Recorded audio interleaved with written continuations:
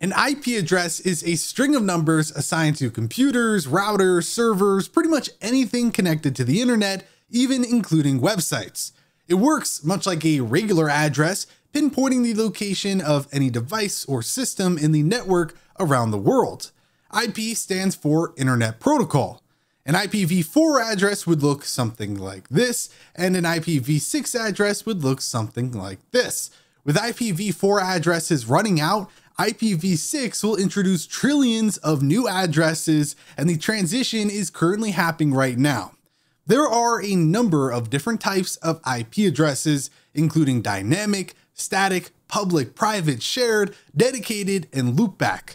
Dynamic IP addresses are addresses assigned by the Dynamic Host Configuration Protocol, aka DHCP.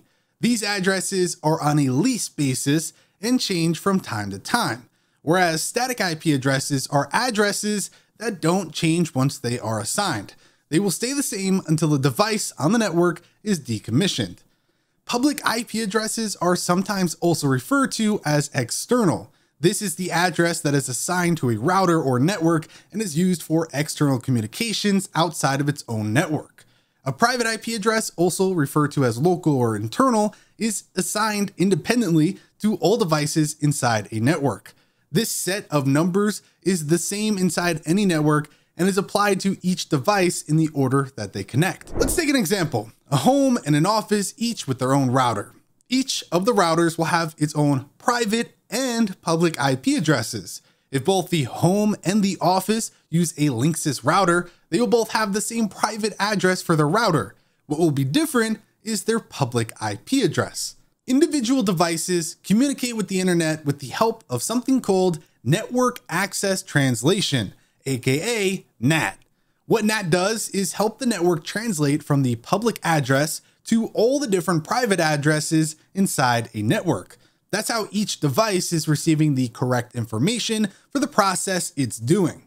Shared and dedicated pertains mostly to website domains. Every website has an IP address. Sometimes these are shared with a number of different websites, even if they have different domains. A dedicated IP address works only for one website. Another aspect worth mentioning has to do with VPNs. A VPN is a virtual private network. The way it works is that a different dedicated or static IP address masks your computer's dynamic address and the router or host you are using. Most VPN providers have dedicated or static addresses from around the world, and you can choose which to use. Now, for security reasons, you can blacklist or whitelist IP addresses on your website.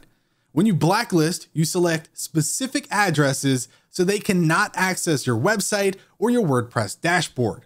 Whitelisting works the other way around. When you whitelist, all access is blocked except the IP addresses you choose to give permission to. Read our article about blacklisting to find detailed instructions using WordPress plugins and manual controls. Alternatively, read our article about whitelisting your WordPress dashboard in just 2 steps. And now, just like that, you are an IP address expert. If you enjoyed this video, then be sure to give it a like and subscribe for more content. With that said, thanks for watching, and we'll catch you in the next one.